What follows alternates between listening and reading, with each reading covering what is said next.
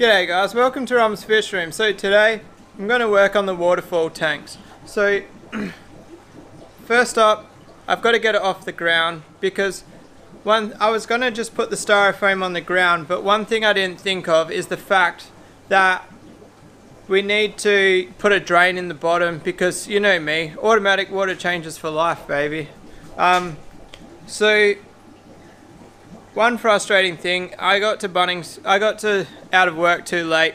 I couldn't get to Reese, so I went to Bunnings and they were completely sold out of bulkheads. And not even in one size, every size sold out. So I couldn't get any size bulkhead. Because I could have used any size, I've got all the drill bits to drill it bigger. So I'm gonna MacGyver it. I've got like one of the water tank fittings. How's this, right? A bulkhead is like $7.70 from Bunnings. This tiny little water tank bulkhead, $11. So that there cost me $17. I was outraged. Not to mention, have you guys been to the Big Green Shed and seen how messed up all the shelves are? If you go to Bunnings and you pick something up and then change your mind about buying it, please put it back where you got it from. It's out of control.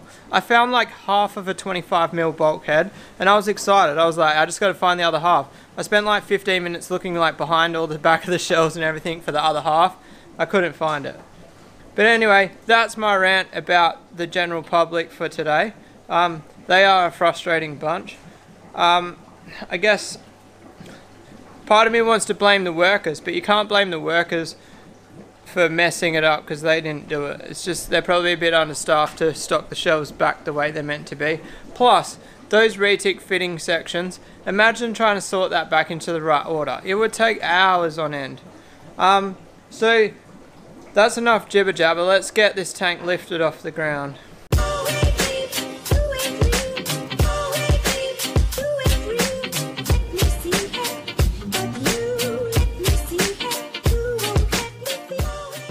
Alright guys, let's get you in a better position. Alright, here we go. So I've got some timber blocks to put under it. I didn't want to put a frame under it, I just wanted to put blocks, and I didn't want to put like 90 by 45 because I'd worry about it falling over. So this stuff is about, I don't know how thick that is, it looks about 60mm. It's bigger than 50, smaller than 100. Anyway, it's square, so like if you lean on the tank, this can't tip over, is what I'm getting at. Now you guys get to watch me struggle trying to get this under.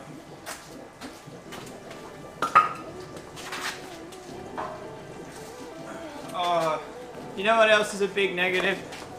The wood, I oiled it. I used decking oil on it so that way if it gets wet it doesn't rot. Now I've got oil on my fingers and I'm trying to lift this tank.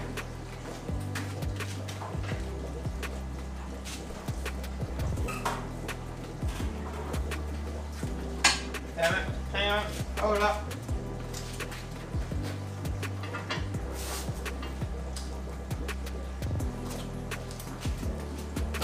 Somewhere was touching the wall then and that will actually scratch the paint off.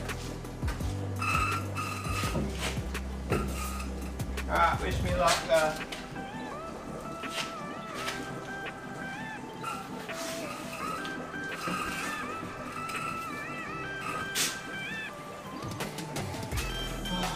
Alright, I should have brought the wood with me.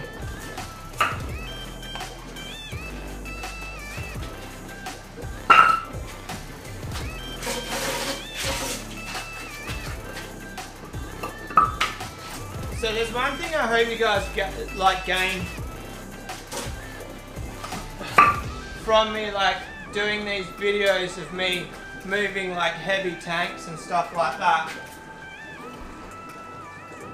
is sometimes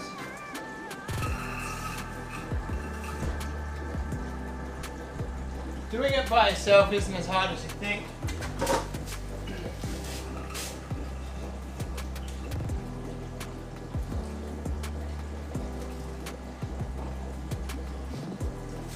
But obviously it's not easy either.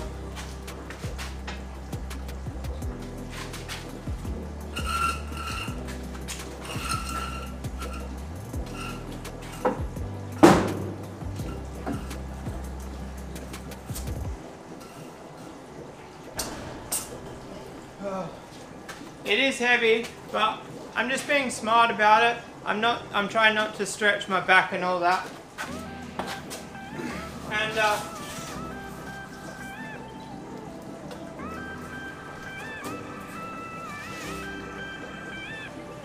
I put that block up the wrong way. Damn it.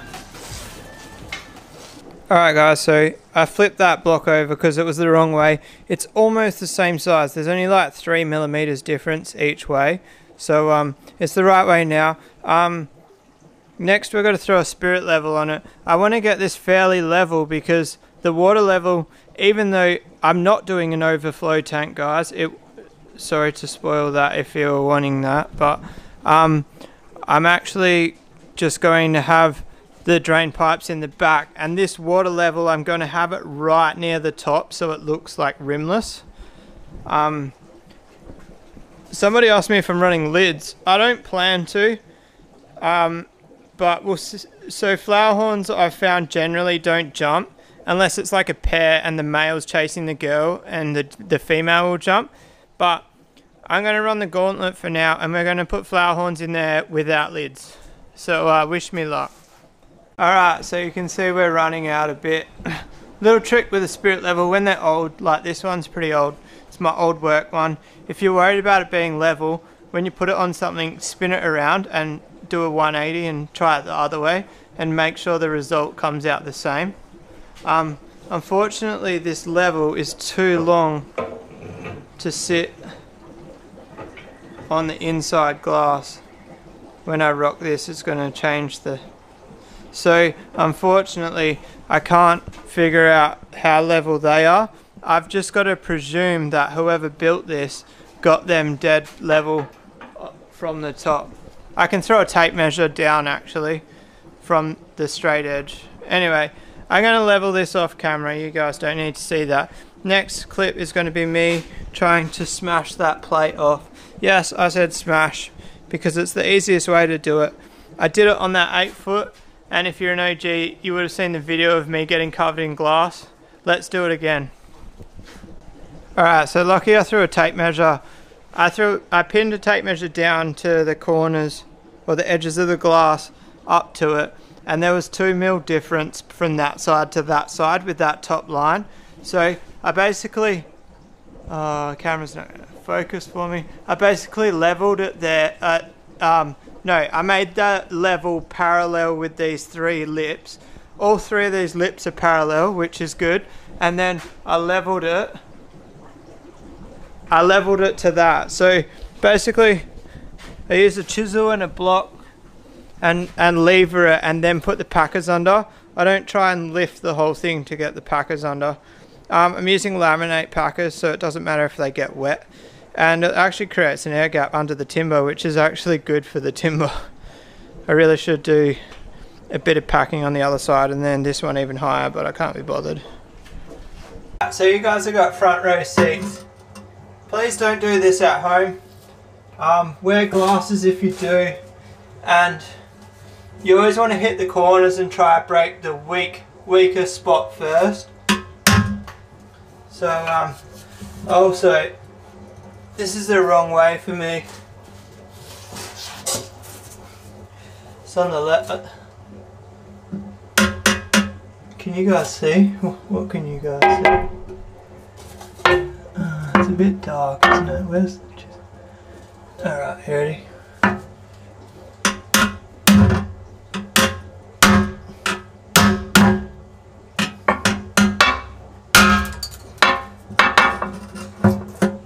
Alright, see how...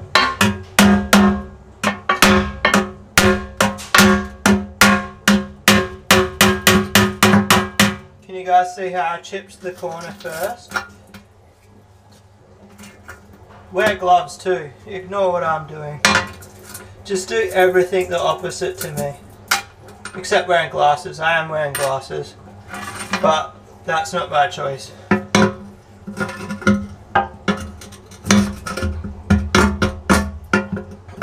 So you can get these patches off with fishing line, but I've never had success.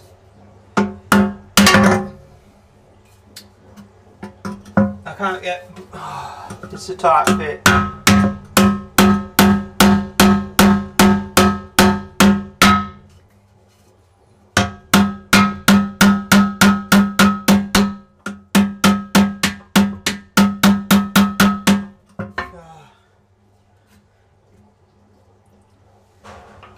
Can't get a good hit on it because of the way around I'm holding the hammer.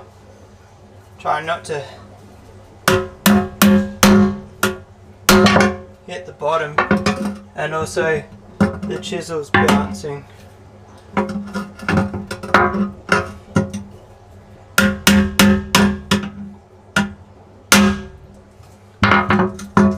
There we go, got another bit.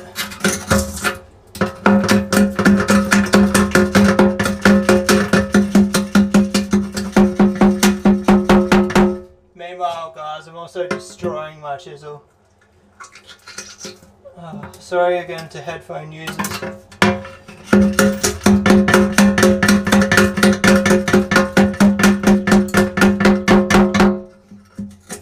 Every time I do this, I have to do a full sharpen on my chisel. Grind it all the way back. Re-hone it.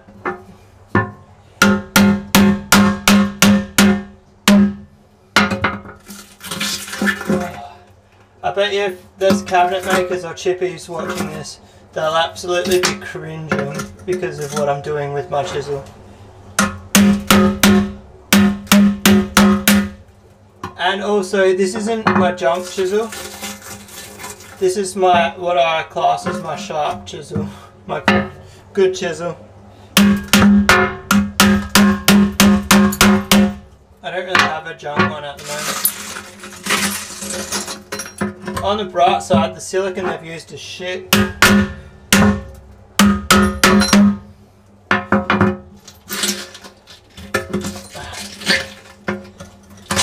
I'm guessing that, look at that, that's not even stuck. Did you, I don't know if you caught that on camera, but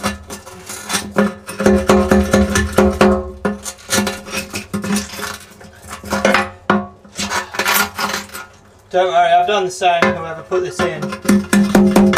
I've glued a patch on with the wrong silicone. With the mentality, oh, she'll be right.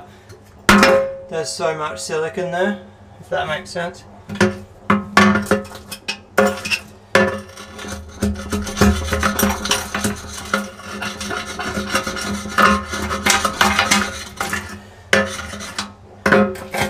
Alright, so now I'm just going to go inside and cry to myself about my chisel being completely stuffed. Oh wow, there's actually no dents in it guys. I might only need to hone it, I might not need to grind it. Now, I don't know whether to take this chip off. Can you really see it? Sorry, it's so dark guys. I need to get a new light attachment for my new camera. My old light doesn't fit my new camera. Should I redo this patch here? Look at it, it's huge and ugly. I could put the smallest little patch on that. I need to patch these ones anyway. Yeah, screw it. I'm going to knock that one off camera, guys. I'll see you in a minute. Alright, guys, so I put my finger up inside these fittings. And whoever put it on glued it inside and out. So I thought the only logical thing to do here was to set it on fire to try get it out. The only problem is now I can't grab it. I don't have big enough grips. Alright, so after the fire show, I got them both out. I tried to do the next one without fire, but I still needed fire. I'm surprised they were even holding. Can you see just there? See that first thread, how there's no silicone on it? That was literally only screwed on by that first thread. If you're ever going to patch the bottom of a tank, guys, please use a plate of glass. if you're in Perth, just message me. I'll give you a little square for free. Like, it's like, it's just, it looks ugly. I guess if there's substrate in the bottom of the tanks, you wouldn't have seen it, but I run bare bottom, so I'm trying to make this as nice as possible. I want to try and get this as close to shop or like show condition as I can. Looking at the glass, there's no scratches on it, so there's no reason that I can't get this looking near on perfect. Alright guys, it's getting pretty late. I'm going to wrap this one up there. I was hoping to get the top tank on top tonight, but I got to get the missus to give me a hand, because even just the top little tank is all 12mm beveled edge glass. One of the questions on Facebook, is there anything supporting the bottoms of those tanks? No. So these tanks are only 350mm deep, and the base and the front is 12mm glass. So it doesn't need the support. The glass is way strong enough. If anything, it's probably over-engineered a bit. But I hope you like it. I'm enjoying making this little series, and hopefully I'm smart enough to put it into a playlist for you, because I really need to start setting up playlists on YouTube. So many people have messaged me, subscribers on the channel, saying that a good way for channel growth is making playlists. So I really need to get on and do that. I'm kind of like trying to talk my missus into being like my PR consultant, but we'll see. If you like this video, guys, give it a thumbs up. If you want to subscribe for more, hit the little red button, same color as this shirt, and I'll see you guys tomorrow. Peace out.